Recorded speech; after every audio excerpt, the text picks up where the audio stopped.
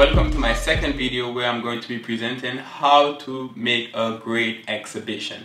Now before we get into that subject, I would just like to let you know that we're now accepting submissions at Axumart Cafe's new art program. So this art program is a series of events in which you can take part. If you're an artist, if you're a musician, if you're a dancer or an actor, you can always send over your submissions with some pictures, with some videos, or maybe just a link and some description about your work so that we can actually take you into consideration. Now, how to make a great exhibition. Every exhibition has a message. Basically, an artist trying to convey a message to the public. You can already try to see which artist would be the best to participate in that message. Every exhibition has a name that goes along with it that is going to be easily understandable for marketing purposes. You have a title, now you need to look on a location. A location is basically a space where you're going to be exhibiting all of the artwork. So you need to see exactly what type of place you can afford and what would be the easiest option for you to hang your work in a very fashionable way.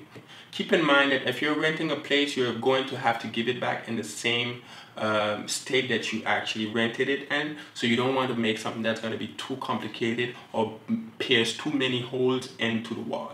I would say the best amount of time for an exhibition to last is 2 to 3 weeks. You want to stay open long enough because certain people won't buy the first night. How much work of art are you willing to exhibit? That is actually a liability because artwork is very, very valuable. So you don't want to have it in a place where it's not safe, where it can get damaged, because you will be responsible for that. You don't want to have too much artwork because sometimes people can saturate. What I suggest you to do is to get 10 and 20 pieces of art where you're going to display them with enough space in between. Allow a certain purity so that you go from each artwork to each artwork and you're able to appreciate it directly for what it's truly worth.